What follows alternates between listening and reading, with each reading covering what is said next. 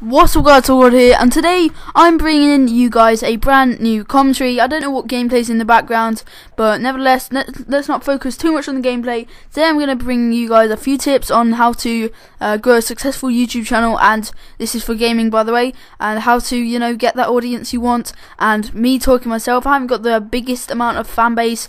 I've got 1,000 subscribers, just over now. And yeah, I'm going to bring you a few tips and tricks on how to grow just like I did, and I used the tips and tricks and they actually helped me. Now the first tip is thumbnails.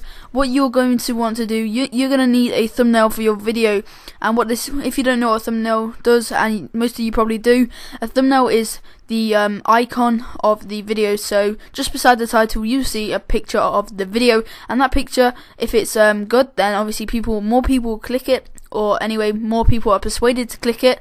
If it's bad, then obviously you're not going to click it. Now if you look at some of the professional YouTubers such as Ali A, Syndicate, and all of those people like T Martin, Ali A, Syndicate, they have really nice thumbnails, and they're also there are some websites to make them on, and one is Photoshop. It's not really a website, but you can obviously download it.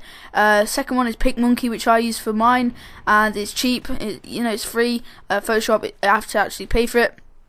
But anyway, if you have a designer, then definitely get them to make you that thumbnail you need. Second thing is social media sites. Now, obviously you've got Twitter, Facebook, you've got Instagram, you've got all these social networking sites that you can share your videos and channel onto to get your videos out there. Such as me, I actually have a Twitter. If you want to go to my Twitter account, it is in the description below. I honestly just share my videos on there.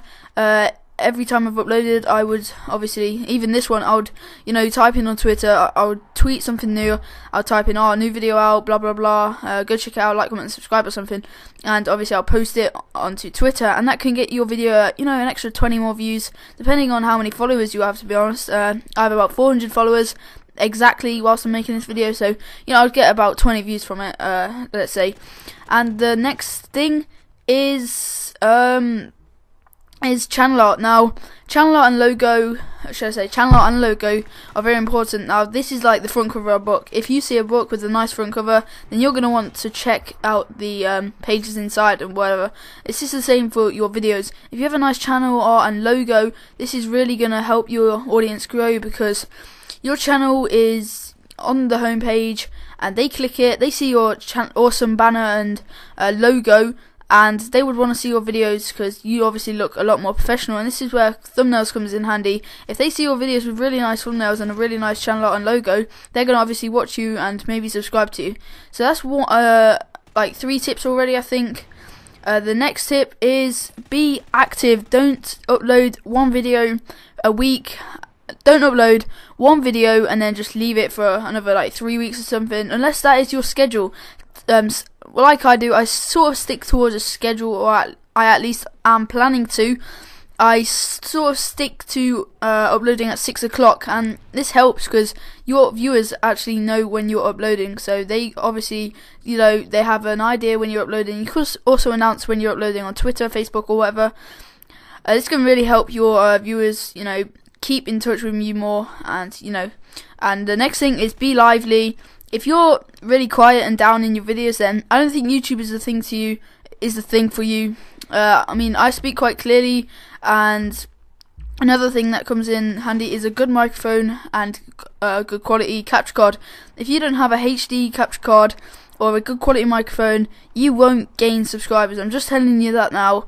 You won't gain subscribers. I mean, I'm using the Blue Snowball. If you want to check one out, I'll probably leave a link in the description unless I forget.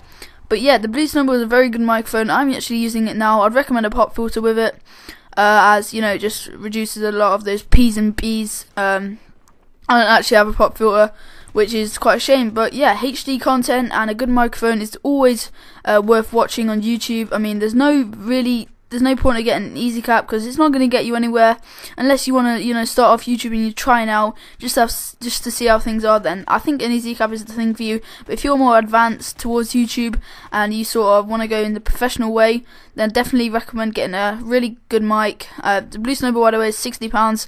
I don't know how many dollars that is, but yeah, also get a HD capture card. I'd recommend the Elgato Game Capture. And I think that's about it. I think I might have not mentioned anything specifically, but obviously all these key points can help your channel grow. I mean, you know, if you have a small channel and you really want it to grow, then I think these tips will definitely help you. So yeah, as always guys, if you have enjoyed this video, I should have really explained more about being lively. I mean, if you want to be a good YouTuber, then be lively, you know, be energetic, keep your viewers entertained, because obviously the first 5 seconds of the video is the choice they make, whether they want to watch it or go back to another video. But anyway guys, it's been TobGod HD here. As always guys, like, comment, subscribe, and I'm out. Peace out.